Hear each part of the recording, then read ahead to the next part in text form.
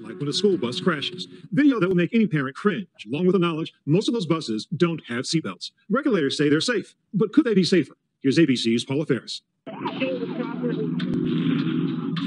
like these unfold in just a fraction of a second. Everybody all right? But the images of mangled buses and shell-shocked students linger long after school bus crash sites have been cleared. Which is why we're here to watch 9 tons of steel smash to a standstill.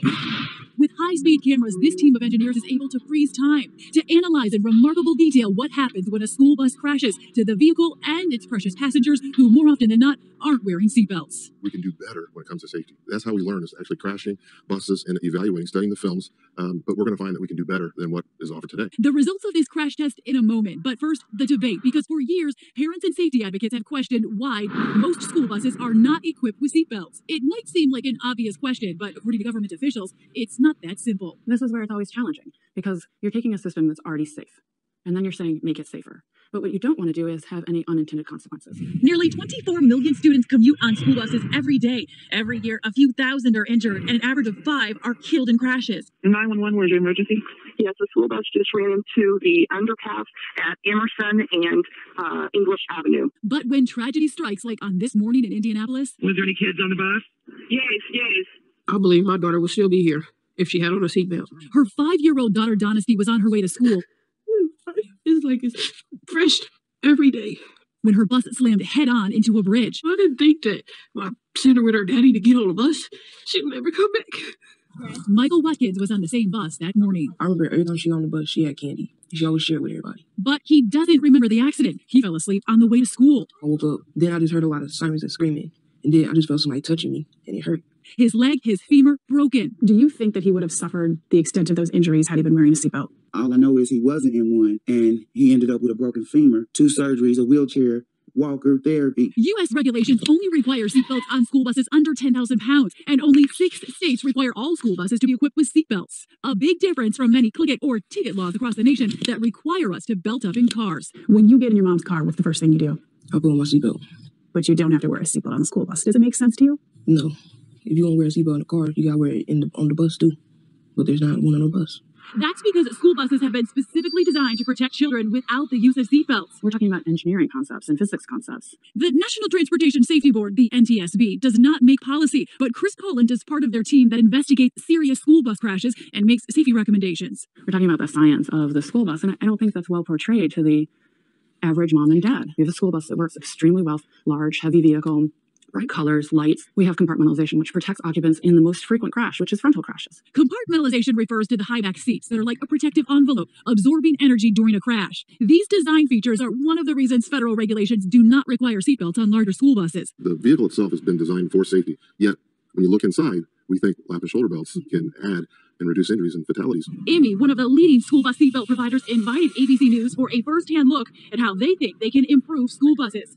Larry Gray is Emmy's CEO and top engineer. So we're kind of getting a preview of the point of view from the cameras that are on board. Inside the bus, yes. So what you see, these will be high-speed videos, again, about 1,000 frames per second. We have dummies that have a lot of instrumentation in them. So the dummies aren't so dumb. They're going to be telling us a lot. They're going to be telling us a lot. A whole lot. On the bus, 12 school-age dummies in various positions. Only 4 are belted. We have 20 different cameras rigged up. This bus right here is going to crash into that wall 30 miles an hour. I'm a little nervous. 3, 2, 1.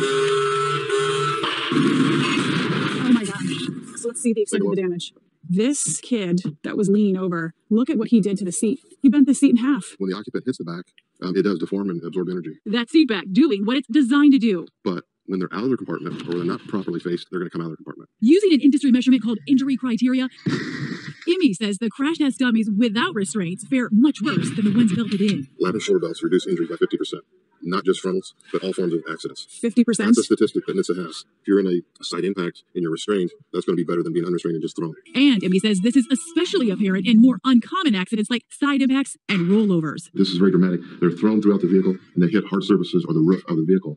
Seatbelts save lives. We wanted to see what NHTSA, the government agency responsible for school bus safety regulations, had to say about this new data. For years, their position, spelled out plainly on their website, has been school buses are one of the safest forms of transportation without seatbelts, and have raised concerns that higher costs of buses with seatbelts could result in fewer buses and more students commuting in passenger cars where they are 20 times more likely to die in an accident. But when I went to see them, suddenly, a different story. Do you believe school buses would be safer with safety belts. Our job is to help save lives and prevent injuries.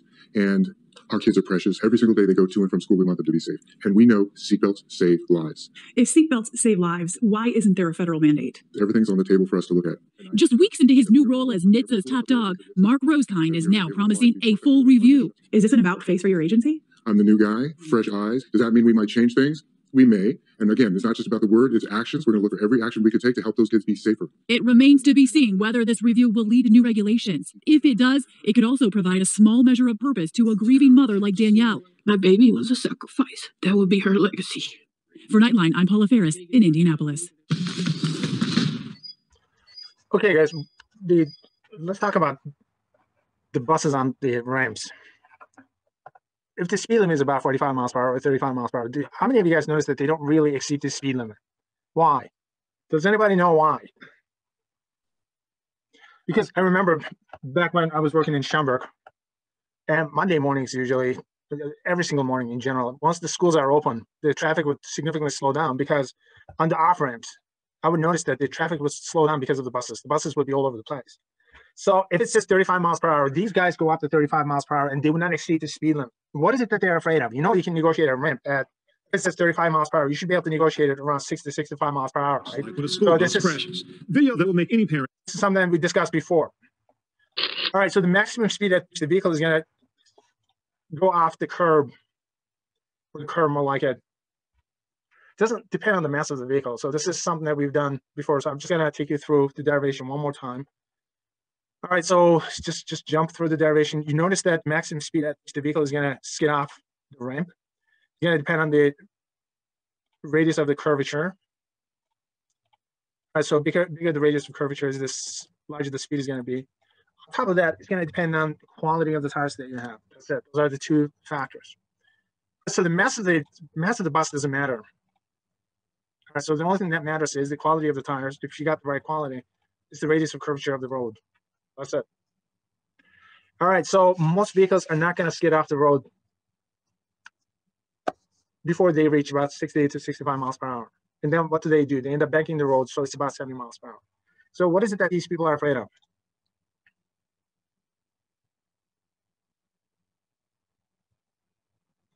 Okay, so Ayla, what's your point?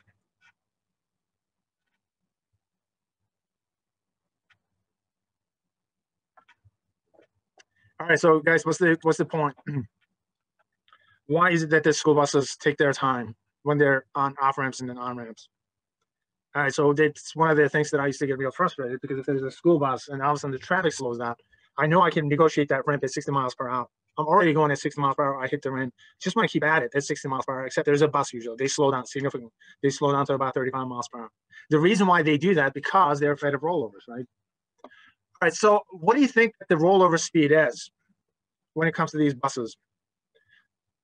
The common sense will say that they're prone to rollovers because they have a high center of mass. So the question is, would they skid off the roll first and then roll over after, or do you think they would roll over first and then skid off the ramp? Speaking of rollovers, let's watch this. This is going to be a fun little experiment. All right, so Lucia says they would roll over first. Most of you guys will say the same thing. So the question is, what is the rollover speed of these buses? Do you think it's very close to 35 miles per hour? Do you think it's 45? Do you think it's going to be 55 miles per hour? Do you think it's going to be 60? Do you think they would roll over first and then skid off the road? Or do you think they would skid off the road and then maybe roll over? And how do we make that determination? All right, so what speed do you think the vehicles will roll over? What is the rollover speed of a vehicle on a ramp? What's up, guys? I'm in beautiful Dubai with my friend Mohammed and Rashid. And today I told my mom that I'm going to take her to a traditional dinner in the desert. Little does she know that she's going to have the best ride of her lifetime to this dinner. Sorry, Mom. This guy, I don't know. You will find out. So get in this car because we're going to fly the drone to make it look nice. Okay. So you get in this car and we'll follow you, okay? Are you not going to be with me? No, I'm coming with you. Okay. All right. Hey. Hi, how are you? Good, how are you guys? Fine. So what kind of food you prepare? Around traditional, I'm good. Yeah. You like how much you like Dubai? During the day it was like totally different from the night time. How much do you like Dubai? You love it? Hold tight, Mom. Why? Yeah, he just likes to do speeding a little bit. And, you know, guys, please, just don't speed. You know, like, I'm so scared about speeding and stuff. No, please don't speed. What? Are you freaking kidding me? Don't do this to me, please. Oh my God!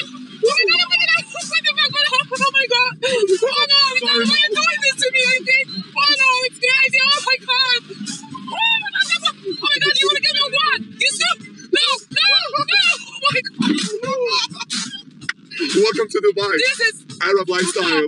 You want to do it again? hell no. Please just start the car. I just want to get out. Do it again. Get up. No, just stop. Oh my god. Oh my god. Oh my god. No. Oh my god.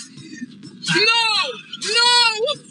Are you kidding me? You kidding me? It's better than a roller coaster, right? Oh my god. Oh my god. Oh my god. The best experience. Guys, please stop. Welcome to the Middle East. This is the scariest thing ever. Please, just We're please. just going back home. Oh my god. It's a normal driving. He has a driver license. Everything's great. Ya te mañana Dios. Ya te mañana Dios. Mama. Mom.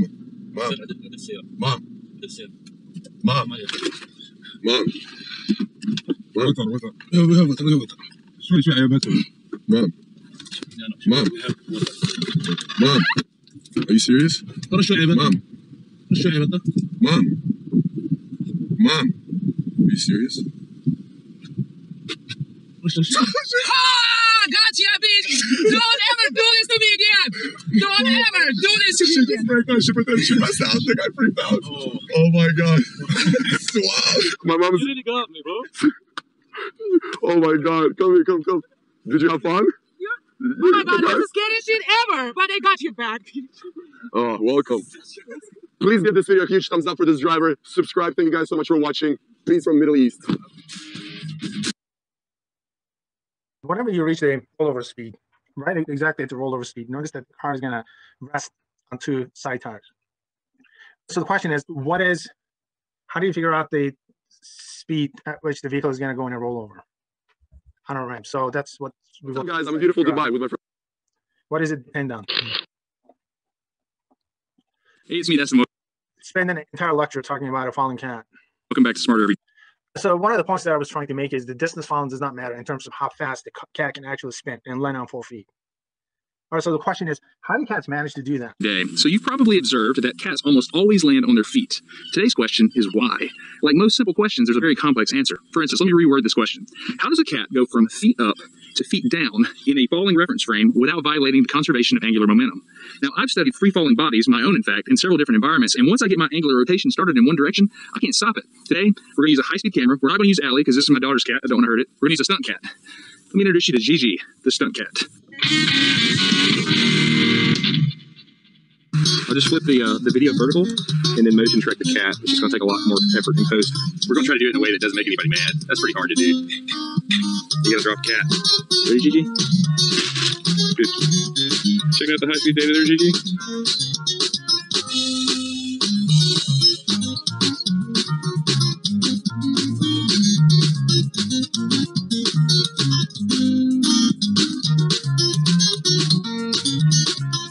Okay, the first thing a cat does when it's falling is try to figure out which way is up. It does this either with a gyro in the ear or with its eyes. 3, 2. Ready to talk cat physics? All right, so check out this footage I captured with the Phantom Miro while Gigi goes to get a drink of water. So here's what's interesting about this to me. If you'll notice at the beginning of the drop, the cat is not rotating. Halfway through the drop, the cat is rotating, and then at the very end, Gigi somehow stops rotating. Newton's first law. So how did that happen? Hey, it's me, Dustin. Welcome back. Having cleaned the stable of astronomy of circles and spirals, he said, he was left with only a single cartful of dung. He tried various oval-like curves, calculated the way, made some arithmetical mistakes, which caused him, in fact, to reject the correct answer. And months later, in some desperation, tried the formula for the first time for an ellipse. The ellipse matched the observations of Tycho beautifully. In such an orbit, the sun is not at the center, but is offset. It's at one focus of the ellipse. When a given planet is at the far point in its orbit from the sun, it goes more slowly. As it approaches the near point, it speeds up. Such motion is why we describe the planets as forever falling towards the sun, but never reaching it. Kepler's first law of planetary motion is simply this. A planet moves in an ellipse with the sun at one focus. As the planet moves along its orbit, it sweeps out, in a given period of time, an imaginary wedge-shaped area. When the planet is far from the sun, the area is long and thin. When the planet is close to the sun, the area is short and squat. Although the shapes of these wedges are different, Kepler found that their areas are exactly the same. This provided a precise mathematical description of how a planet changes its speed in relation to its distance from the sun. Now, for the first time, astronomers could predict exactly where a planet would be, in accordance with a simple and invariable law. Kepler's second law is this: a planet sweeps out equal areas in equal times. Kepler's first two laws of planetary motion may seem a little remote and abstract. All right, planets move in ellipses and they sweep out equal areas in equal times. So what? It's not as easy to grasp as circular motion. We might have a tendency to dismiss it, to say it's a mere mathematical tinkering, something removed from everyday life. But these are the laws our planet itself obeys, as we, glued by gravity to the surface of the Earth, hurtle through space. We move in accord with laws of nature, which Kepler first discovered. When we send spacecraft to the planets, when we observe double stars, when we examine the motion of distant galaxies, we find that all over the universe, Kepler's laws are obeyed. Many years later, Kepler came upon his third and last law of planetary motion, a law which relates the motion of the various planets to each other, which lays out correctly the clockwork of the solar system. He discovered a simple mathematical relationship between the size of a planet's orbit and the average speed at which it travels around the sun. This confirmed his long-held belief that there must be a force in the sun that drives the planets, a force stronger for the inner fast-moving planets and weaker for the outer slow-moving planets. Isaac Newton later identified that force as gravity, answering at last the fundamental question: what makes the planets go? Kepler's third, or harmonic law, states that the squares of the periods of the planets, the time for them to make one orbit, are proportional to the cubes, the third power, of their average distances from the sun. So the further away a planet is from the sun, the slower it moves, but according to a precise mathematical law.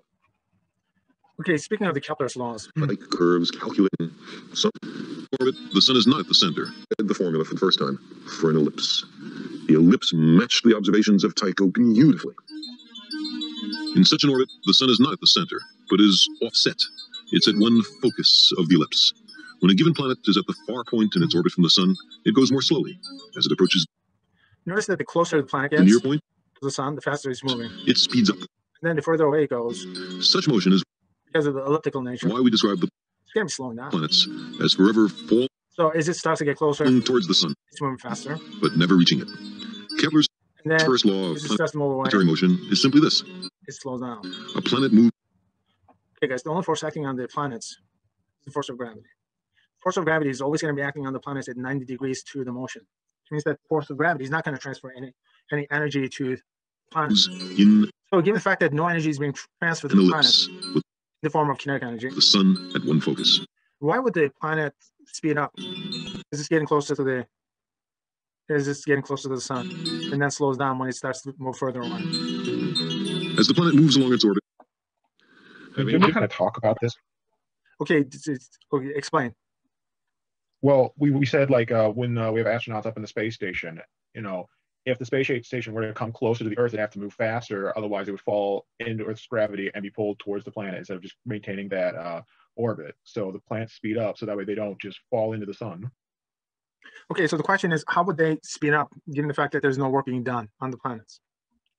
Okay, guys, just give yourself 5 points. Give yourself 10 points. You're making a good point. Okay, so the amount of work that you do is the same as the amount of energy that you transfer, right? The amount of energy that you transfer will become the kinetic energy of the object. So the energy is going to be transferred in the form of motion. And then the work is done when there's a force that causes displacement. The force has to be an external force causing displacement, right? So is the force causing any sort of displacement given the fact that the force is 90 degrees to the motion itself? So the answer to that question has to be no, I suppose. So given the fact that there's no work being done on these planets by the gravitational force, why is it that these things are speeding up and slowing down?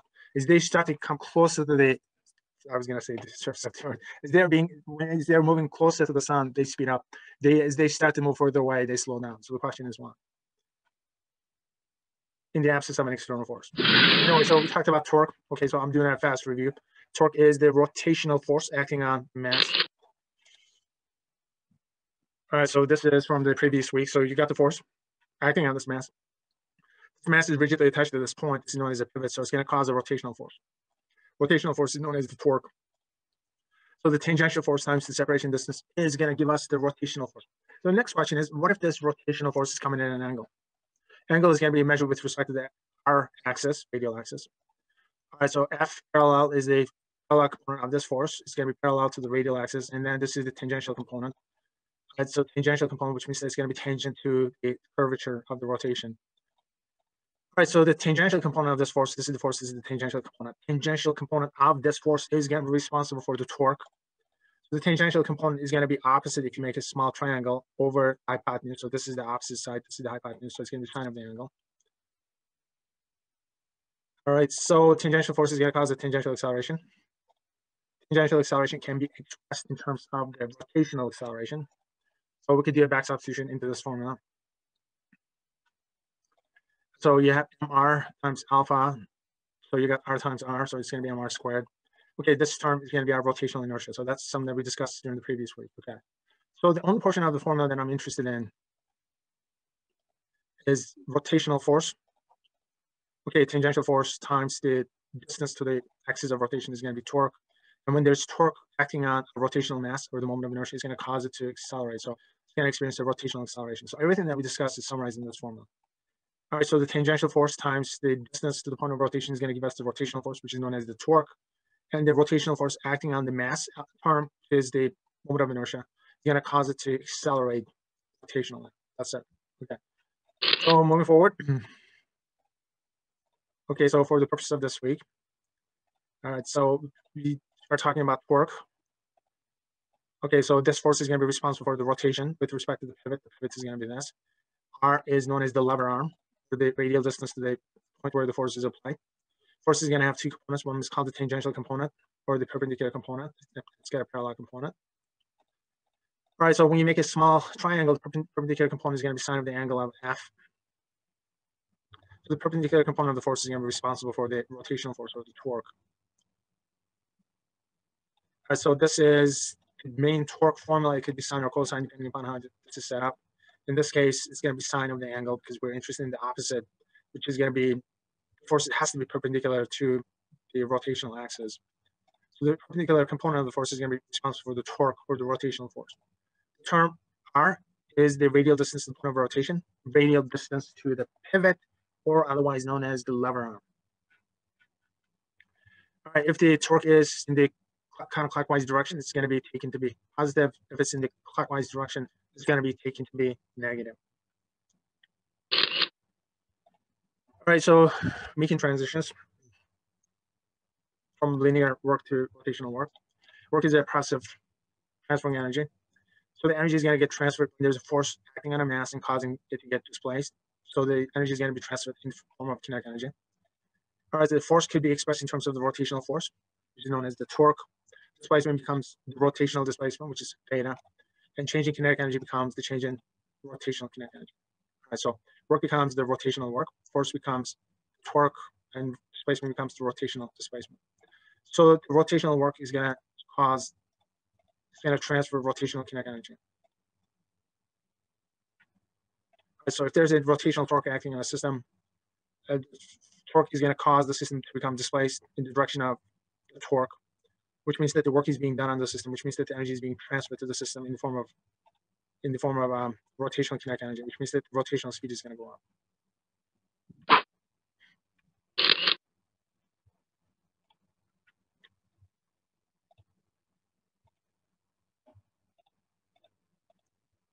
Okay, this is weird. It's not working. I wonder why. Okay, so we discussed this before. The squirrel starts to get closer and closer to the bird feeder. What happens? The squirrel is going to speed up. So the question is why? The answer to that question is because of the conservation of angular momentum. So what is angular momentum? When a mass is moving at a given velocity, which means we say that mass is momentum, which means that it's moving in a given direction at a constant speed. All right, so if this mass is rigidly attached to a point of rotation just like that, it's going to experience angular momentum. Okay, so the mass moving at a given velocity becomes the momentum of that mass, and the momentum is in this direction. And notice that the momentum of this mass is going to be influenced by the fact that this mass is rigidly attached to a point of rotation. So which means that it's going to experience something called the angular momentum. All right, so this is your momentum term. When you take the linear momentum multiplied by the radial distance with respect to the point of rotation, it's going to give you the angular momentum. So we do a back substitution, and then we come up with an angular momentum term. So this is the tangential velocity that could be expressed in terms of the rotational velocity. Okay, so we have r, so we end up getting r squared. Mr squared is going to give us a rotational mass or moment of inertia. So we will do a back substitution. So we end up getting two expressions for the angular momentum. You can express it in terms of the tangential velocity, or you can express it in terms of the rotational velocity. All right, so your momentum is going to be conserved in the absence of an external force or external torque acting on a system, which means that the initial angular momentum is going to be the same as the final angular momentum. And once again, I'm expressing angular momentum either using the tangential velocity or angular velocity. So what's the meaning of the conservation of angular momentum in the form we can understand it? Okay, so for whatever reason, it's still not going to work. So let's move forward. All right, so the meaning of it is this: if you're looking at it in terms of velocity, so angular momentum is going to be constant in the absence of an external torque acting on a system. So which means that if I bring the mass closer to the point of rotation, mass is going to speed up. That's what it means. All right, so if you bring the mass closer to the point of rotation, simply it's going to speed up. If you move the mass away from the point of rotation, it's going to slow down. Okay, so that's the game that we're playing. It's called the conservation of angular momentum. So the question is, what conserves angular momentum? The absence of an external force acting on a system, absence of an external torque acting on a system, which means if that's the case, angular momentum is going to be conserved. Somehow, magically, if you bring the mass closer to the point of rotation, mass is going to speed up. If you move the mass further away from the point of rotation, it's going to slow down. And this explains everything that we're discussing, every single video that we've seen up to this point. All right, so move the mass away from the point of rotation, it's going to slow down. Bring the mass closer to the point of rotation, it's going to speed up because angular momentum is going to be constant. So the question is, when does angular momentum become constant? It becomes constant in the absence of an external force, in the absence of an external torque. So that's what conserves angular momentum. So that's one way of looking at it. Angular momentum is going to be the second way of looking at it. Angular momentum is going to be a combination of moment of inertia and the rotational velocity. Okay, so if you increase the moment of inertia, angular velocity is going to go down. If you reduce the moment of inertia, angular velocity is going to go up. Moment of inertia is related to the mass distribution. If you stretch your arms, that's going to increase your moment of inertia. The speed is going to go down.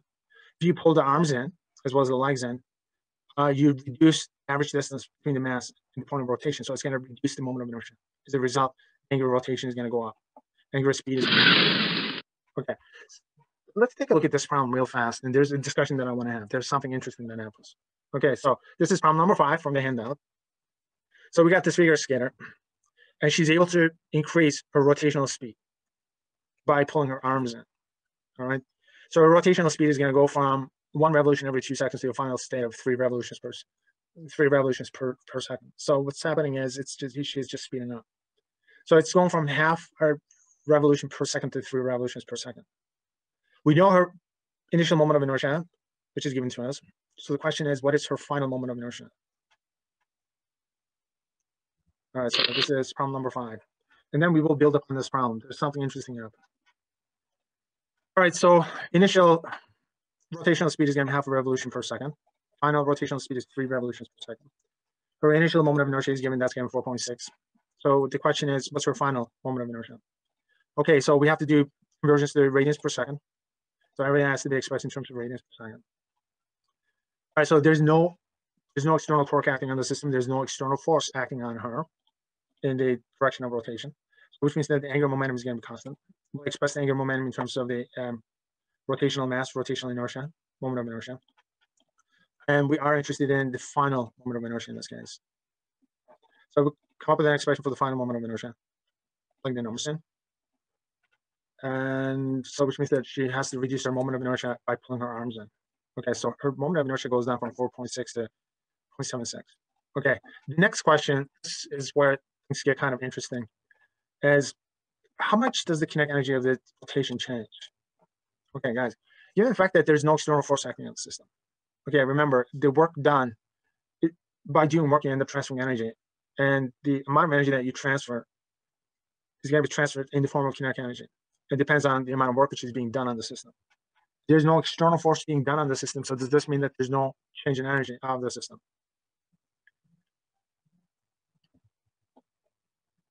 All right, so let's take a look at the change in kinetic energy of the system.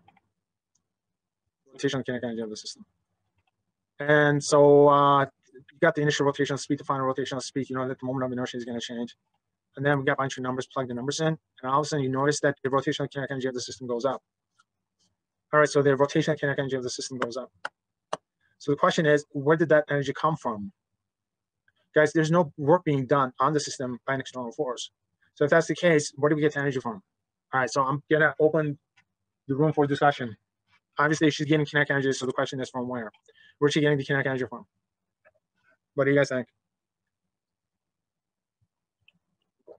Her rotational kinetic energy going up. All right, I'm gonna give you 20 points for the best answer. Where did she get the extra energy from? No work is being done by an external force, obviously, in the system. Nothing, there's no external torque acting on the system. Yet she's getting kinetic energy. So the question is, where's she getting the kinetic energy from? Is it like with the pole vaulting scenario where she's getting it from her muscles? Give yourself 20 points. Beautiful. Absolutely. Okay. Lucia, you make the same point. Both of you guys give yourself 20 points. Okay. Notice that the internal force matters in this case, right? Remember, it was gravity is the only one which is acting on the planets. And obviously there's work being done somehow, because when you pull your arms in, you're doing work on your arms by pulling them in. All right, you apply a force on their arms. So which means the energy is coming from the muscles.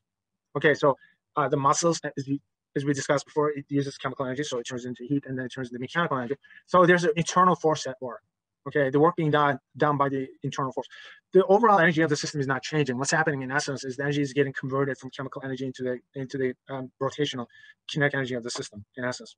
Okay, system as a whole still has the same total energy, except there's a conversion process that takes place.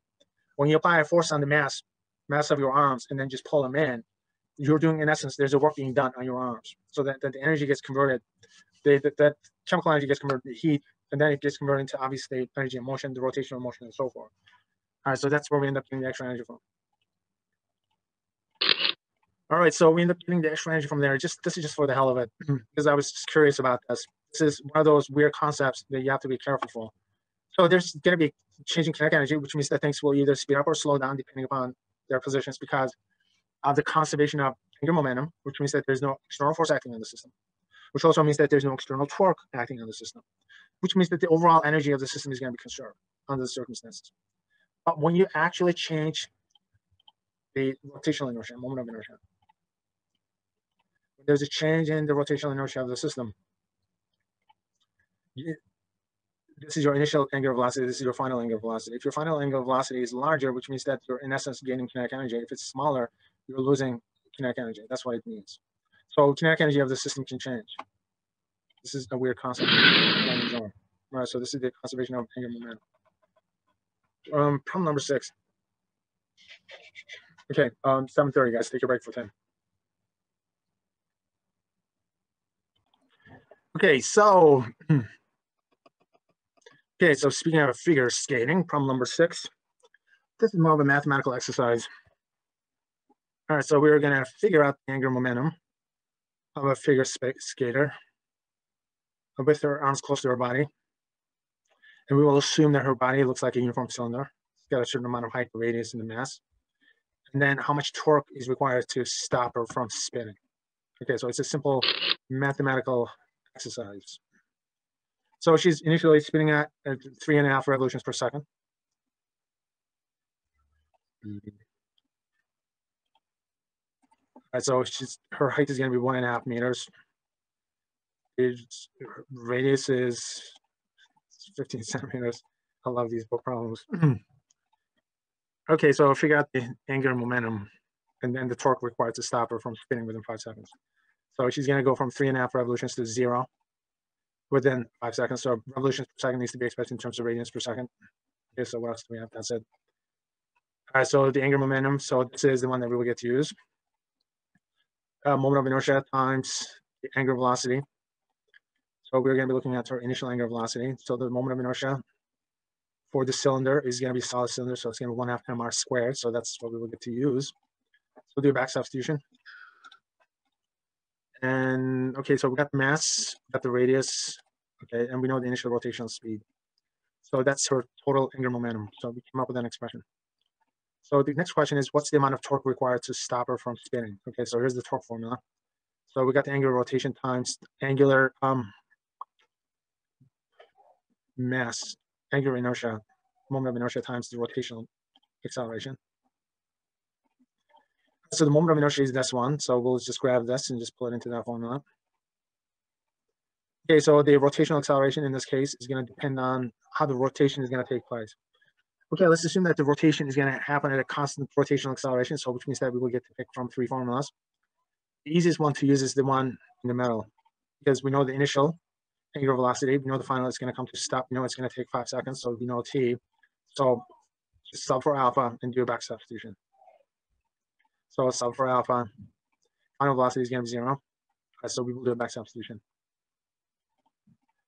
All right, so this is how the final equation looks like. Boom, boom, boom. Okay, so it's going to be a rotational torque. Rotational torque is going to be in the opposite direction of the spin. That's the reason why we got a negative sign. Spin velocity is going to be going in whatever the direction of this is, the torque is going to apply in the opposite direction. Right, so we got the mass. Once again, we know the radius. Don't forget to square it. You got the initial rotational speed in terms of radians per second, and then we got the time. So then we end up getting an expression for the rotational force or the torque. All right, so there's a second solution, possible solution. Okay, force is how fast the momentum changes in time. We could do a transition or transformation. So the force becomes the rotational force, the momentum becomes angular momentum. So the rotational force, the torque, is how fast the angular momentum changes in time. All right, so a change in angular momentum is you go from an initial angular momentum to a final angular momentum. Initial angular momentum was 0. And we got the final angular momentum.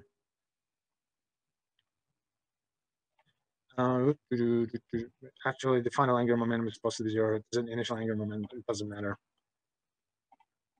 The answer would be negative of whatever it is that we're looking at. All right.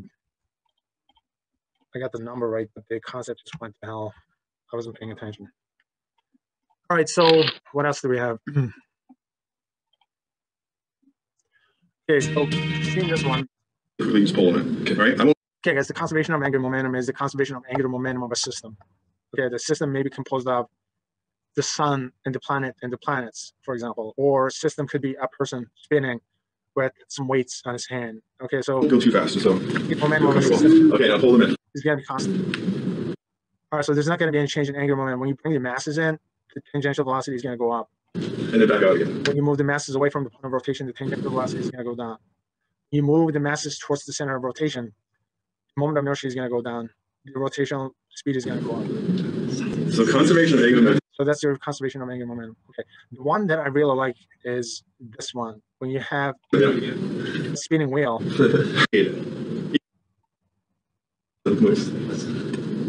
Okay, so our system is going to be this wheel as well as the person holding onto it. And if you go back the other way, you should stop again because now all the angular momentum is in the wheel again. Okay, so when he turns it this way, notice that the wheel spins one direction and his body spins the other way because the total angular momentum of the system is going to be constant. All right, so the wheel is going to slow down a little bit as his body starts to spin in the opposite direction. Stop. And then turn sure, and go all the way up, and then he comes to the stop. And just starts to spin faster and faster. Okay, this is so weird. Why is that it's not able to play this medium? All right. Okay, this is okay.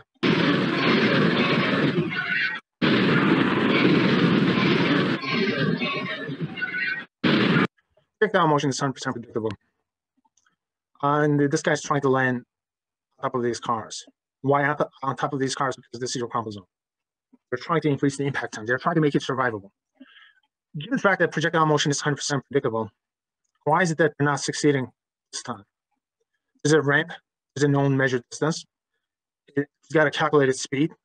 He's jumping because he reached the speed. Somehow he's falling short. The question is why? Why is he falling short? He's falling short because the car is angling the wrong way. The car is angling the wrong way, and the question is why. You're thinking the car is angling the wrong way because the engine is heavy. I'm thinking, think again. Okay, that's a rookie mistake. You're not supposed to be making that mistake right now. Free fall, everything should be falling at the same rate, so the weight doesn't matter. The reason why the car is angling the wrong way is because this guy ended up applying his brakes. He was probably told not to, and reflexively he engaged the brakes. So what happens when you engage the brakes? The conservation of angular momentum. The tires are spinning at a given speed, and as soon as you lock up the brakes, what happens? Spin motion is going to get transferred to the car. So it locks up the brakes immediately. The total angular momentum of the system is constant. So now the car is going to start to turn in the direction of the spin of the tires. So what does that do? Now he's offering a tremendous amount of profile against the wind, which means that the vehicle is going to experience a tremendous amount of air friction. The acceleration along the x direction is no longer zero. The acceleration becomes a factor. The motion is no longer predictable. This guy is falling significantly short because of it. The only thing he had to do was not touch the brakes. He did. So what happened? Spin motion got transferred to the vehicle. The vehicle started to turn in the direction of the spin of the tires before the tires were engaged. So we have seen this before. It's the same idea. Notice that the total angular momentum of the system was zero. Now, as soon as he starts to run in the clockwise direction, the thing is going to start to move in the opposite direction. I'm using the principle of conservation of angular momentum to turn because the angular momentum is going to be constant.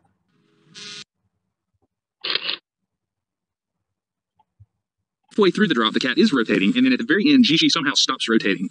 Newton's first law says that an object at rest will stay at rest unless acted on by an external force. I see no external forces on this cat. So what's happening here? It's not making sense to me. Okay, so in order to really get the right data, we're going to have to drop her 90 degrees out of phase. Ready, girl? This time, watch your tail. 3, 2, 1.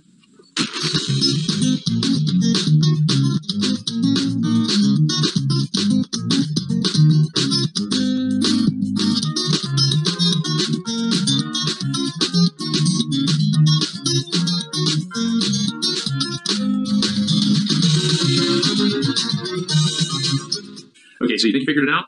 Check this out. You probably noticed that when the cat was falling, her tail was rotating in the direction opposite of where her body was rotating. What's interesting about that is that that's not how it works. In fact, even bobtail cats can do this. It's called the cat riding reflex.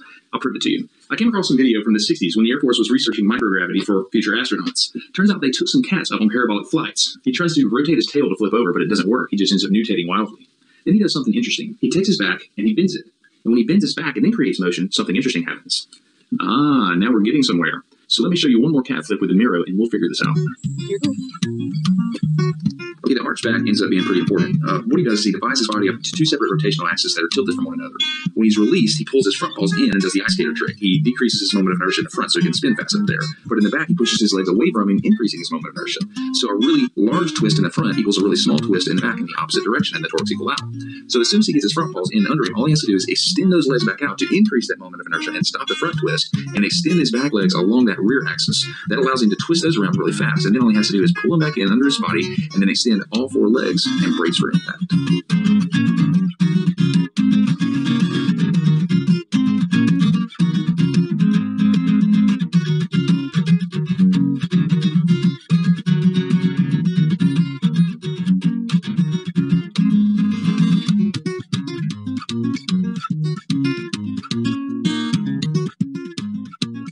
So thank you for your attention. I hope you learned something pretty cool about cats. If you don't mind, okay, I'm done. If you would, go check out your other cat videos after trying to catch Gigi. A little too rowdy. If you'd like to, click Gigi the cat to subscribe. We'd appreciate it. I hope you had a good one. And go to the ball. You gotta catch it first. I got it. You want it? Look. Very cool cat. She let us drop her hundreds of times. Or, maybe just 5. Want your ball? Go get it. Click her if you want to subscribe. Nope. For right now, we're playing fetch. Right, go get it. Back and then creates motion. Something interesting. Ends up being pretty. Okay, I love the explanation. There's no net torque acting on the cat. There's no external torque acting. Figure this out. So which means that the angular momentum of the cat is going to be constant. It's conserved. A couple of things that the cat does, which is remarkable. Okay, the arch back ends up being pretty. He provided a real good explanation for it as well. Important. What he does is he divides his body up into two separate rotational axes that are tilted from one another. When he's released, he pulls. Okay, so this segment is going to rotate first. Okay, so the cat ends up arching her back. All right, so there's going to be one rotational axis going this way, and there's going to be a second rotational axis going the other way. Pulls his front paws in. So the cat is going to end up in the front paws. So what does that do? It's going to reduce the moment of inertia, right? So what happens when you reduce the moment of inertia? It's going to increase the rotational speed. He decreases his moment of inertia in the front so he can spin fast up there. All right, so it ends up spinning faster in that direction. Okay, so what happens with hind legs is important. Okay, the cat is stretches. But in the back, his hind leg, increasing the moment of inertia here. Okay, by increasing the moment of inertia, it's able to reduce the rotational speed. So the front end is going to be rotating faster than the back end. His legs away from him, increasing his moment of inertia. So a really large twist in the front equals. So large twist in the front and smaller twist in the back. A really small twist in the back in the opposite direction, and the torques equal out. Yeah, opposite direction. Very good. So as soon as he gets his front paws in under him, all he has to do is extend those legs back out. Okay, now it's going to be to increase that moment. So that's going to increase the moment of inertia. That's going to reduce the spin motion. Moment of inertia and stop the front twist and extend his back legs along that rear axis. That allows him to twist those around really fast. Okay, now the cat is going to end up pulling the legs in. That's going to reduce the moment of inertia. Fast, and then only has. So which means the rotational speed of the back end is going to go up. Do is pull him back in under his body and then extend all 4 legs and brace for impact. Okay, don't forget the cats have extra muscles, right? So which means that they're going to be able to increase the impact and reduce the acceleration. Okay, the arch back makes a big difference. Okay, so this is also going to increase the impact. Now look at the way the body absorbs the impact. This is so beautifully done. Hey, it's me, that's the most. All right, so speaking of Kepler's laws, I think we kind of got the answer for that one. So it's This video conservation of angular momentum. will focus I'm on the gonna, squeezatron, constant I'm velocity. gonna focus on a few things. This is The it's a demonstration video of angular momentum can the way they used to do this sort of stuff, which is not very exciting. easily be demonstrated with the squeezatron, Squeezatron. which has a pair Okay, I love this. of masses revolving about a fixed axis. All right, so just get But it the to arguments spin are the first. same as for one mass. A cord can be pulled within the axis, which Okay, so as soon as you pull the but cord doesn't in, pulling the cord interfere with the mass answer. You're the pure instruction distance of the masses from the central axis. Let's start by placing the masses in motion so that they have angular momentum about the central axis. We can then pull the cord, which will move the masses closer to the axis of rotation. Let's first explore our understanding of angular momentum with a pure instruction question. The string on the apparatus will shortly be pulled, moving the masses closer to the central axis. What will happen? okay, guys, let's take a vote on this one. Is it A, B, C, D, or E? All right, put down your responses in the chat.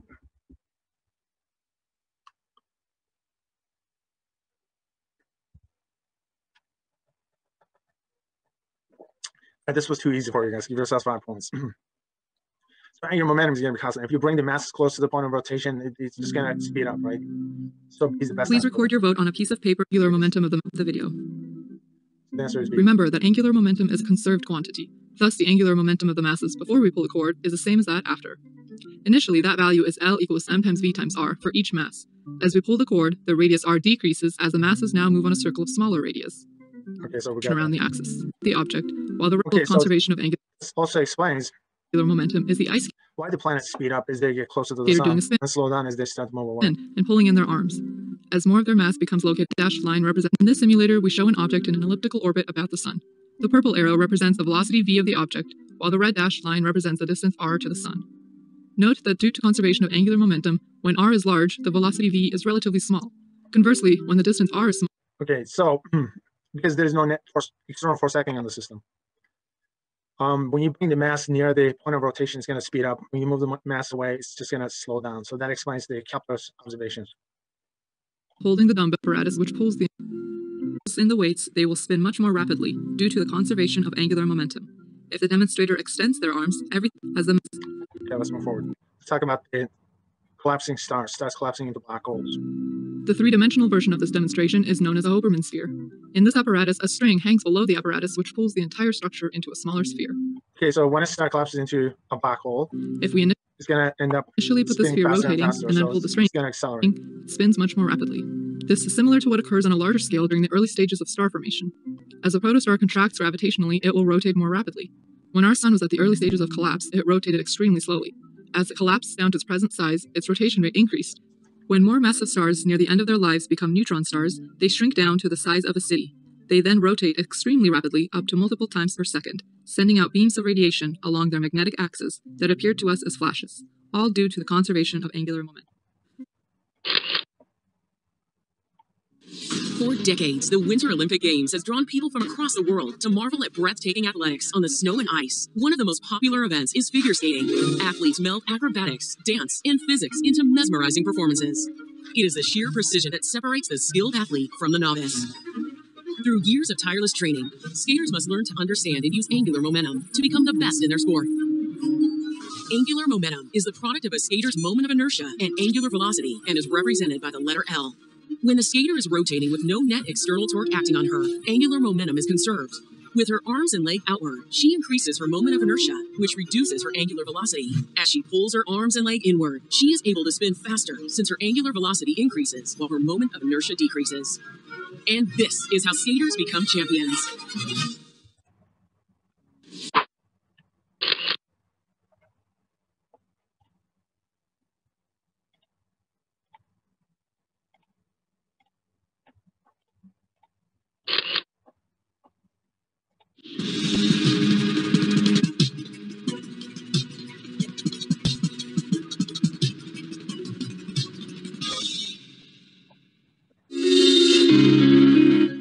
from Olympic champion Evan Lysacek. Imagine what it's like to hurl your body in the air and rotate 4 times.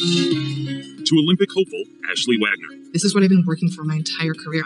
Figure skaters push themselves through incredible jumps, spins, lifts, and throws on ice and make it look elegant and effortless. From your starting position to your very last movement, and even the way you get off the ice, every detail counts. Making the difficult elements look effortless takes exceptional artistry, athleticism, and a solid understanding of some basic principles of physics. There's no better example of physics than on an ice skating rink. It's a wonderful place to see science. T+5. Brad Orr is the head of the physics department at the University of Michigan and has been funded by the National Science Foundation. Orr explains that good balance or stability is basic to everything a skater does, and that begins with an understanding of the center of mass, the balance point in which an object's mass is concentrated. This is easiest to see in a completely symmetric object like a basketball. The center of mass is at the center of the sphere. As you get to objects which have less symmetry, it's a little harder to figure it out, but it's still the center of where the object is. The center of mass for a figure skater is usually in the hip area, well above the feet, or point of support. Well, here we come to a situation which is unstable, and this is what the figure skater actually has. Her center of mass is up around her hips, and her skates are touching the ice down here. A figure skater's center of mass must be kept directly above the point of support to maintain balance, adjusting as positions change. This becomes even more challenging in pair skating and ice dancing, which require that both skaters keep their centers of mass over the point of support through lifts, throws, and complicated positions. Okay, so the question is, what is the center of mass? Center of mass is your center of balance. Okay, so the center of mass is going to look at right here, obviously, because that's the center of balance of this thing. Okay, so this brings us to the point of equilibrium.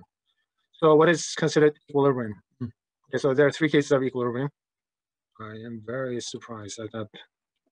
Ooh. Damn. Ooh.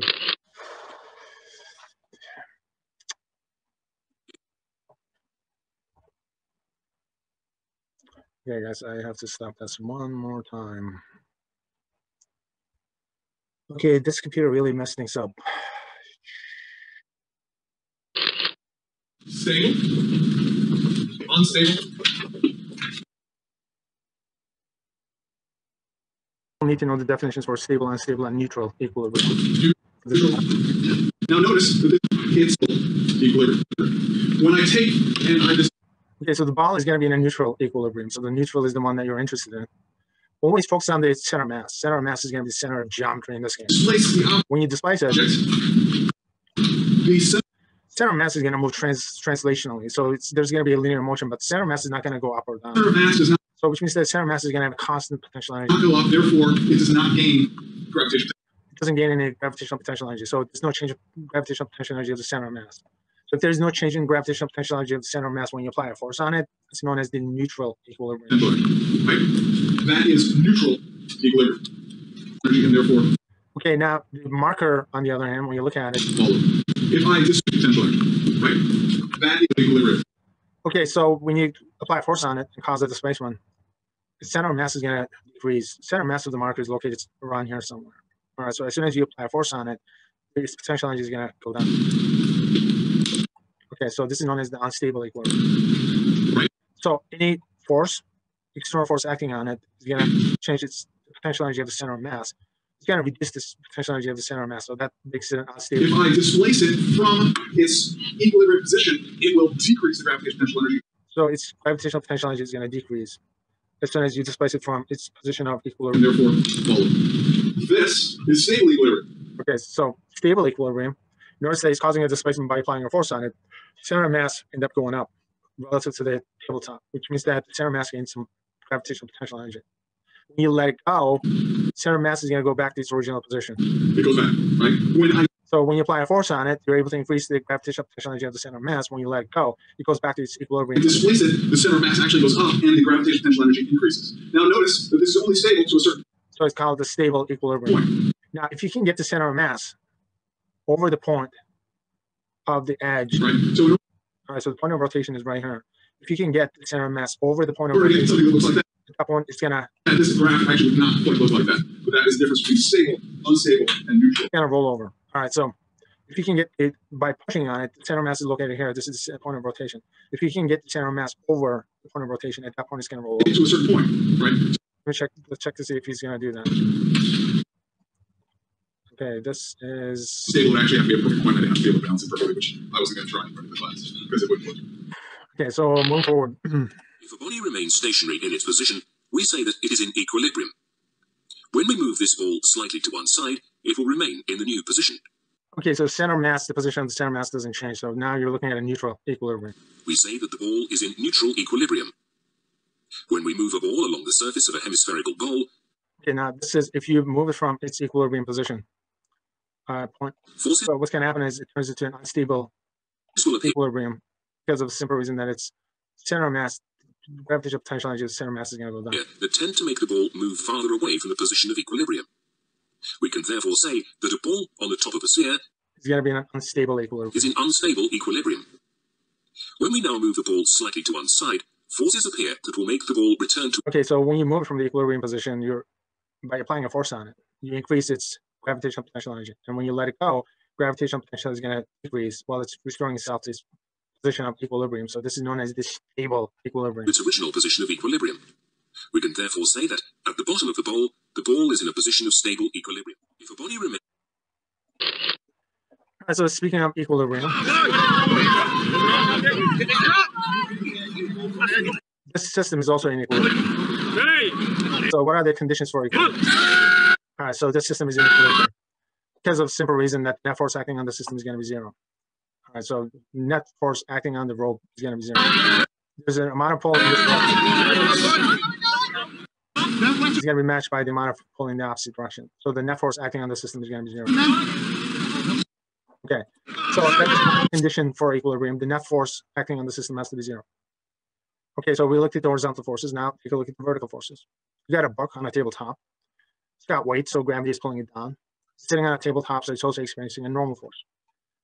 Force of gravity is in the downward direction. The normal force is in the upward direction. So we got two forces acting on the system. The net force is zero because these forces are equal to each other. All right, so first condition of equilibrium is the net force acting on the system has to be zero. The second requirement for equilibrium is net torque has to be zero. If there's a torque acting on a system, notice that the system is going to accelerate rotationally.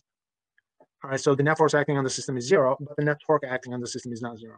Okay, so this meter stick or this stick is going to actually spin relative to the point of rotation in the middle. It's going to experience a torque.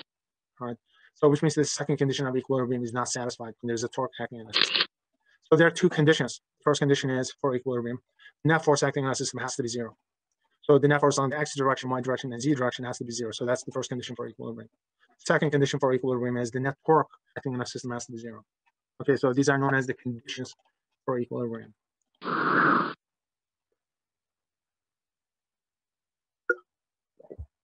All right, pick up the best answer and just put in the chat.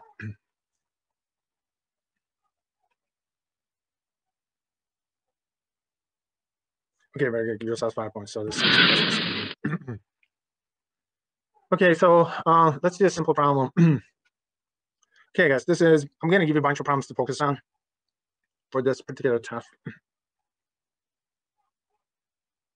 Okay, so this is one of the problems that you need to focus on. So this is conditions for equilibrium, problem number 10. All right, so what do we have? We got a person standing on a board, diving board, and she's 58 kilograms, so she's got some weight in this direction. So it says calculate the forces that's acting on the diving board that we got acting on it. So calculate the forces that the sports exerts on the diving board. A person is standing on a diving board. Okay. I'm going to do part A of this problem. Part A of the problem is something that you have to do yourself, so that's going to be your homework. Okay, I would recommend that you work on this problem because your test problem is going to be similar to this one. Okay, question number 10 is not worded correctly. It says calculate the torque about the front post with relative to B of a diving board exerted by a 58 kilogram person 3 meters from that post. Okay, so that's not the problem that we will get to solve. This is the problem that we will get to solve. So I just go back to the PowerPoint. I'm going to reprint this and then find this problem. This is the one that we will get to solve because that's the one which is a meaningful problem, not the other one. Okay, so we're going to do everything relative to point B. Okay, so we will do the computations relative to point B. So that point B is going to be our pivot point. The first thing we need to do is we need to identify the forces. So the diving board is sitting on top of A and B.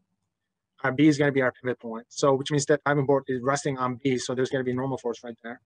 And A, obviously it's attached to A. So there's a force acting on it in the downward direction. Okay, it's either nailed down or it's being glued in this direction. So there's a force that's pulling it in this direction. And then on top of that, this person is going to have weight. So W is going to represent the weight. All right, so the first thing we need to do is we need to do a force diagram. All right, so this is going to be the weight of this person. So it's going to be mg. Our point is going to be our pivot. Okay, at the pivot, there's going to be normal force because the board is resting up on top of that, that column at B. And then somehow the boarding board is attached to A, so it's either glued or nailed down, so there's a force acting on it in the downward direction. So L1 is going to be the length or the distance with relative to the point of rotation, expressed in terms of the force in the downward direction. So you got L2 is the distance of the weight, the person relative to the point of rotation, which is the pivot point. Okay, so what are we interested in? We need to figure out, we know the weight of this person. So the question is, what is N at point B, and what is the support force, F1? Right, so we know the mass of the person. So L1 is going to be 1 meter. L2 is going to be 3 meters. Okay, so figure out the support force, and figure out N, the normal force. What is F1, the support force, in terms of newtons and pounds, and what is the normal force in terms of newtons and pounds? Okay, so what do we have? We got 2 unknowns, which means that we need to have 2 equations. So because of the fact that we need 2 equations for 2 unknowns, we got 2 unknowns, we need to have 2 equations for it. Okay, so we want the system to be in equilibrium. So the equilibrium will have 2 conditions. Number 1, net force has to be 0. So the forces are along the y direction. All right, so F1 is in the downward direction, N is in the upward direction, W is in the downward direction. All right, so F1 is in the downward direction, negative, N is in the upward direction, that's positive. W is in the downward direction, so it's going to be negative. Net force along the y direction has to be 0 for the system to be equilibrium. Okay, we know the weight, so the weight is unknown. F1 is unknown, N is unknown. I'm going to keep my unknowns on the left-hand side, so that's what I'm doing. Okay, so the weight by definition is going to be mg. All right, so that's our first expression. Okay, so we still need to come up with one more equation because we still have 2 unknowns. The second one, we can come up with the second equation. That's the second condition for equilibrium. Net torque has to be 0. Okay, so the net torque of the system has to be 0. Remember, torque is going to be expressed or measured with relative to the pivot point. So the first force is going to cause a torque relative to the pivot point. So the force times displacement, sine of the angle of 90. Okay, so, and notice that this is going to cause a counterclockwise displacement. So that's a positive torque. L1 times F1 times sine of the angle 90 degrees is going to be 1. Okay, the second force is going to be caused by, second torque is going to be caused by the weight. So the weight is in this direction. The lever arm relative to the pivot is going to be L2. So it's going to be L2 times W. And this is going to cause a negative torque. So L2 times mg. All right, so net torque will cause a rotational acceleration. So there's no rotational acceleration. So the net torque is going to be 0.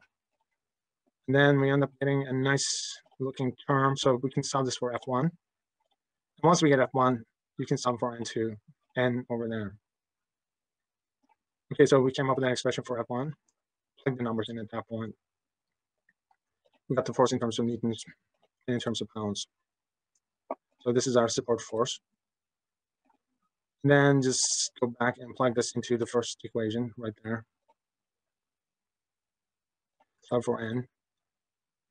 All right, so this is gonna be that number. It's gonna be 500 pounds. The normal force. All right, guys, if you have 2 unknowns, you need to have 2 equations. You get the equations from the conditions of equilibrium. Conditions for equilibrium. So the net force is going to be 0. The net torque is going to be 0. If you got 2 unknowns, this is how you generate 2 equations. All right, so this is a ladder. Obviously standing up against the wall, and you don't want this ladder to slip. You know. All right, so this is problem number 11. So what do we have? We got a ladder leaning against the smooth wall. Okay. And so we've got the length of the ladder. It's going to be 20 feet. It weighs 50 pounds.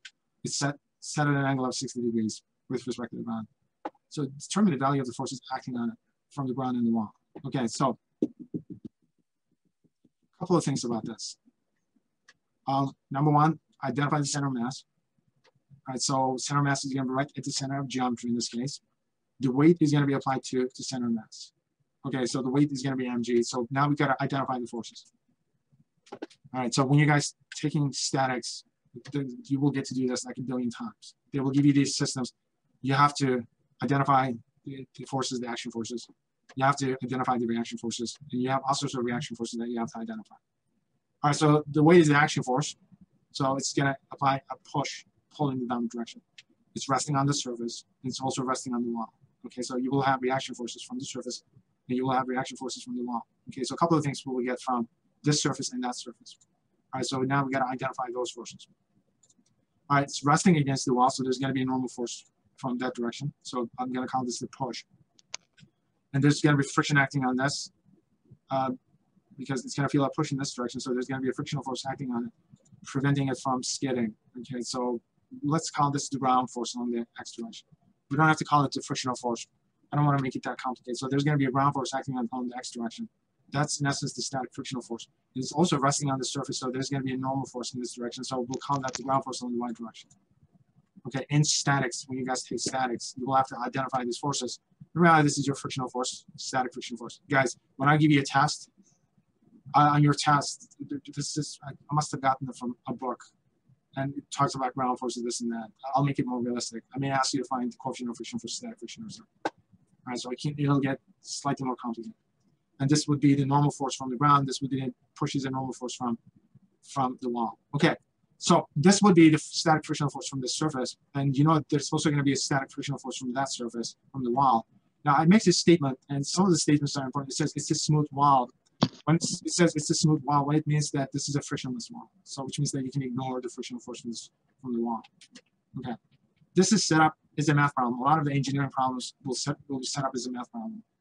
If I wanted to ask you a real physics problem, I would probably include this force as well, and all of a sudden you would have 4 unknowns requiring 4 equations. So this is more of an example demonstration problem. So what do we have? So P is the push from the wall, so that's the normal force from the wall. G means it's just the ground force, so it's going to have 2 components. All right, so the force is generated by the ground, so there are 2 forces generated by the ground. You got the frictional force and you have the normal force. W is the weight. Whatever. So this is a nice simplistic problem. Oh, losing my voice. All right, now this is 20 feet. W is 50 pounds. All right, so what is the normal force from the wall? So that's the push. What is the frictional force, the ground force on the x direction? And what is the normal force from the ground on the y direction? All right, so what do we have? We got the angle 60 degrees. We are done with the conversions. Okay, so how do we do a problem like that? Straightforward. You got 3 unknowns, so which means that you have to come up with 3 equations. It's more of a math problem at this point. So 3 equations to solve for 3 unknowns. Okay. So I can generate 2 equations. I can generate 3 equations. All right, so net force has to be 0. So we got forces on the x direction. So the net force on the x direction has to be 0. Also, we have forces on the y direction. This is a force on the y direction, so it's this one. So the net force on the y direction has to be 0, so that's my equation number 2. The last thing is the torque, net torque has to be 0. Net torque has to be 0. Okay, so this is where it gets kind of weird. In terms of looking at the net torque, you have to pick a pivot, all right? You got 2 pivots that you can use. Either you can measure the torque with respect to ground, or you can measure the torque with respect to the wall. Okay, it's a personal choice. We usually pick the pivot with respect to the one that's going to simplify the problem. All right, so depending upon what you need, if you put it here, obviously you've got 2 forces to deal with. If you put your pivot here, you don't have to worry about these forces when you're looking at the net torque. The only thing you have to worry about these 2 forces. If you put your pivot here, you've got 3 forces to contend with. Okay. All right, so at this point, everything that I'm saying is blah, blah, blah. But when you start to work on it, you will understand the benefits of it. Okay, so let's come up with 3 equations. So net force on the x direction. All right, this is positive, this one is negative. So g of x minus p is going to equal to 0. All right, that's my first equation. All right, so now look at the net force on the y direction. So what do we have? G of y is in the upward direction, positive. W is in the downward direction, pointing in the downward direction, so it's negative. So G of y is in the upward direction. W is pointing in the downward direction. So net force is going to be equal to 0. That's my second equation.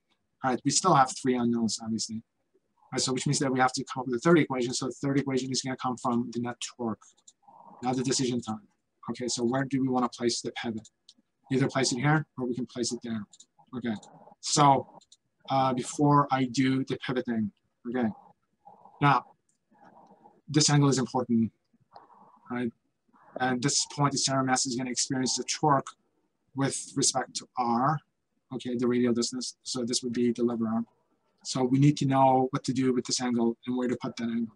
Okay, guys. So this is your radial distance to the point where the force is applied to. All right, the torque is going to be caused by the component of W, which is perpendicular to the radial axis. Okay, so what that means is we're going to place our pivot right here. Okay, I should have specified that. Okay, while I'm preparing a lecture on my own, it's not the same as the lecture itself, because during the lecture, you pay a little bit more attention. So normally during the lecture, I would specify that this is where the pivot is. All right, so you have to kind of convince yourself by using identical triangles. This is your triangle. All right, so this triangle is going to be identical to this triangle that you're looking at. So this angle is going to be the same as this angle. All right, now all of a sudden, if you're looking at the component of this force, the weight, which is going to be perpendicular to the radial axis, notice that this component is not going to be the sine of the angle. This is going to be cosine of the angle. So you cannot do these problems blindly. All right, the torque equation, if you're using the right-hand rule, obviously it's going to be the sine of the angle. And exactly what it is, it depends on your setup. It could be sine, it could be cosine, so you have to be really careful.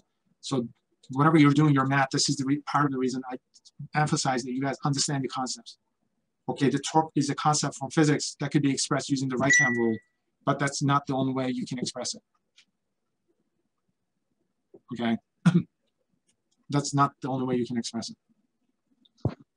All right, so now that we discussed that, so now this becomes 90 degrees to that. It becomes the cosine of the. Okay. So moving forward. All right, so our pivot is going to be expressed like that. And this is the torque that we got. Okay, so I end up putting my pivot there. All right, so this is going to cause a clockwise rotation. So it's going to be half the distance times W, the cosine of the angle of W. All right, so that's W is going to be included. Okay, so we don't have to contend with these two forces. The other force that we have to worry about is this P. All right, so P is going to have a component, the perpendicular component, which is going to be this. So this is opposite of dichotomy. So this one is going to be sine of that angle. All right, and this is going to be responsible for counterclockwise torque. So this one is going to be positive. So that's going to be equal to 0. All right, so I generated 3 equations. I got 3 unknowns. The rest is just substitution, back and forth substitutions. Okay, so you can do it any way you want. All right, so along the x direction, you end up figuring out the y component of the ground force. By using the torque equation, you can figure out what P is.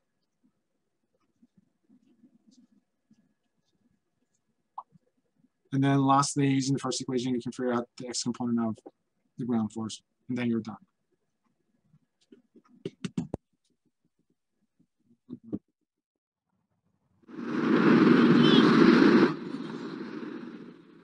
A school bus carrying dozens of Elizabeth preschool students overturned this afternoon on Route 78 exit ramp in Newark.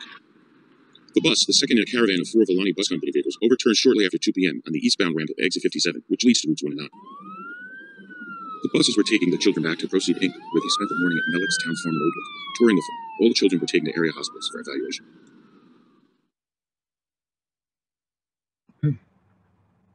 How easy is it for these school buses to roll over? Would they roll over first and then maybe skid off the road? Or would they just get off the road first and then roll over? All right, so that becomes a question. Okay, the first thing I'm going to do is, because we spent so much time working on it, so what is the maximum speed that the vehicle is going to skid off the road? Okay, when I talk about a road, I'm talking about a ramp or a curve. All right, so we've done this stuff before. All right, so what's the maximum speed at which the vehicle is going to go into skid on a curve that we're looking at? Okay, so number one, this is circular motion, which means that there's going to be a centripetal force involved. Centripetal force in this case is going to be this static frictional force. This static frictional force is maximized. That's the speed at which this thing is going to go into skid. The vehicle is going to go into skid. So we're looking at the net radial force. The net radial force is responsible for the centripetal force that we're looking at. The centripetal force is going to be caused by the static frictional force. So the centripetal force formula is this one, mv squared divided by r. When the static frictional force is maximized, it's going to go into skids. It's going to become maximized at the maximum speed with which this vehicle is going to be able to negotiate the curve. So solve for the maximum speed. All right, so my method of solving a problem is just isolate the unknown first. So our unknown is going to be the maximum speed, so it's going to be on the left-hand side. On the right-hand side, you would know the mass of the vehicle, you would know the radius of the curvature. The static frictional force requires that you have to use the static frictional force formula, which is mu sub s times n. There's a reaction force. All right, so it's a surface force. It's going to be a reaction force. In this case, it's going to be a reaction force to the weight. Sum of all forces on the y direction. There's no acceleration on the y direction, so this term becomes 0. So which means that the normal force is the same as weight. Weight is mg, so n becomes the apparent weight. Do a back substitution here, so this is going to give us the formula for the static frictional force. All right, so we do one more back substitution. In order to get the maximum speed at which the vehicle is going to go into a skid on a curve. So the mass of the vehicle is not going to matter.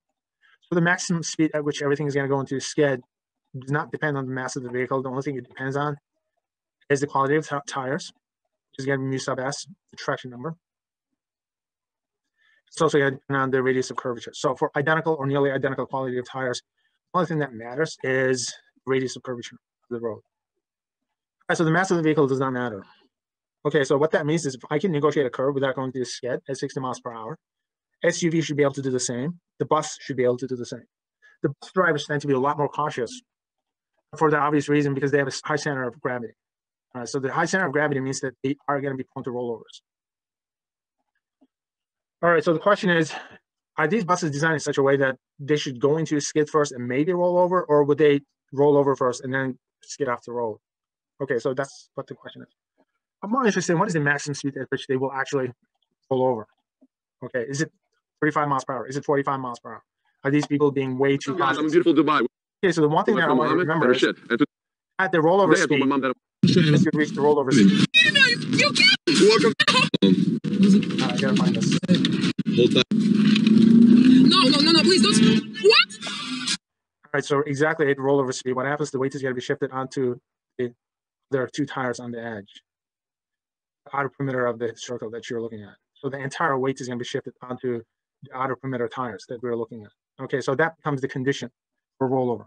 So right at the rollover speed, this is what happens. If you exceed the rollover speed, the vehicle is going to roll over. What's up, guys? So that's what we're going to be investigating. So what is the maximum speed for a rollover? So that's what we are focusing on. So here's the vehicle. You got the 4 tires you're looking at, two-dimensional. This is going to be the center of mass. CM means center of mass. Height is going to be measured with respect to the center of mass. So it's going to be measured with respect to the distance between the center of mass and the ground, in essence. He's going to represent the separation distance between tires. All right, separation distance is going to be measured with respect to the center of mass of these tires. Okay, so not the edge is the center of mass. So H is the height of the center of mass. D is the separation distance between the tires. All right, so if this is circular motion in this direction, if this vehicle is going to go in a circle, so what's going to happen is at the maximum rollover speed, the entire weight is going to be resting on the second set of tires in the outer perimeter. So at the speed of the rollover, the entire weight of the vehicle will be on the second tire, which is right here, second set of tires. Okay, so let's set up the mathematics for it. So what is the maximum speed at which this is going to go into a rollover? All right, so this is circular motion. I will cheat. I will use the mathematics that we came up with. So the centrifugal force is the static frictional force in this case. I'm not going to be maximizing the static frictional force, so we're not dealing with the maximum speed at which this is going to go into a skid. I'm just focusing on the static frictional force in general. So just figure out the speed, isolate the speed from here, just like we did before. And then I'm going to come up with an expression for the static frictional force. All right, so let's figure out the static frictional force from this one. Okay, so this one is going to be cubed. It's not the maximum static frictional force I'm interested in. I'm interested in the static frictional force. All right, so I'm going to take a look at the net torque of this vehicle relative to the outer tire. So there's a normal force acting on this tire in this direction. And this is the lever arm. Okay, so this is the distance measured relative to the point of rotation. So notice that you look at the distance relative to the force. Okay, so you express this distance in terms of a 90-degree distance. So here's the center of mass. So the center of mass, distance to the center of mass, which is 90 degrees to the normal force, is going to be the separation distance between the tires divided by 2. So this is going to be one torque, one of the torques acting on the system relative to the center of mass. All right, so this distance times n. All right, so there's a second force acting on the tire. So this is this static frictional force acting on it. And then now we will look at the distance to the center of mass, which is going to be 90 degrees to the static frictional force. Center of mass is located here. So this distance that you're looking at with respect to the point of application of the force is going to be h. So force times this height is going to be the second torque. Right, so this torque is going to be responsible for a clockwise rotation. So clockwise rotation is going to be a negative torque. All right, once again, guys, it's the distance times the force. Distance times the force is going to give you the torque. So the net torque acting on the system is this is going to cause a clockwise rotation. So this is going to be a counterclockwise rotation. This is going to be a positive torque. This one is going to be a clockwise rotation. So this is going to be a negative torque. So the net torque acting on the system has to be 0. So immediately, this is going to give us an expression for the frictional force. So isolate the frictional force from here. And this frictional force is the static frictional force. All right, so we came up with an expression for the static frictional force. Just plug it into that formula. All right, so we do a back substitution. We get an expression for the static frictional force. So the normal force, the distance between the tires, and then 2 times the distance to the center of mass. And then what else? So everything is multiplied by R divided by M. Okay, so let's stop at this point. Okay, so mass of the vehicle, will it matter? Okay, so what else? Is a reaction force? This may be related to weight. Or more than likely, the mass is not going to matter. So what we need to do is come up with an expression for N. And is a reaction force to weight. So set up the forces. Net force on the y direction is going to be N is in the upward direction, W is in the downward direction. There's no acceleration on the y direction. So which means that N is the same as W. W is the same as mg. So we do a back substitution here. Okay, so the mass of the vehicle is not going to matter. So bus, for example, BMW, SUV makes no difference. All right, so the masses will cancel out. As it so happens, a couple of things that matter. So speed at which it's going to go into a skid, speed at which it's going to roll over, depends on the radius of curvature. All right, so the bigger the radius of curvature of the turn is, the larger the speed becomes at which it's going to roll over. Okay, so aside from that, the other factor is the larger the separation distance between tires, the wider the vehicle is, the larger the speed at which it's going to go into, it's going to roll over. Okay, the one that most people focus on is higher up the center of mass is, the smaller the speed at which it's going to roll over. Right, so this is, if the center of mass is higher up, obviously they're going to be more prone to rollovers. The buses have a higher center of mass, therefore they are going to be more susceptible to rollovers. Okay, the question is, realistically though, I mean, 35 miles per hour, could they not go at 45? How about 55? How about 60? Okay, so how do you know what the rollover speed of a vehicle is? The car, the buses, are they being abundantly cautious? All right, so that's okay. So this is the formula that we came up with. The maximum speed for a rollover is going to depend on the radius of curvature of the road, and it's going to depend on the separation distance between the tires. The wider the vehicle is, the larger that speed is. Higher up the center of mass is, the more prone they become to rollovers. All right, so the next question is, the next one is a mind twister. All right, so will a bus, what happens to the bus? Will they skid off the ramp first before rolling over, or will they roll over first and then skid off the road? All right, so this one is a mind twister. All right, so this is the maximum speed at which the vehicle is going to roll over. This is the maximum rollover speed. And this one is the maximum speed at which the vehicle is going to go into skid on a curve. All right, so skid off a ramp. Okay, so this is the maximum rollover speed. This is the rollover speed. This is the maximum speed at which the vehicle is going to skid off the road. Okay, so we'll do a comparison. Let's take a look at the ratio of the rollover speed to the maximum speed at which it's going to skid off the road. Okay.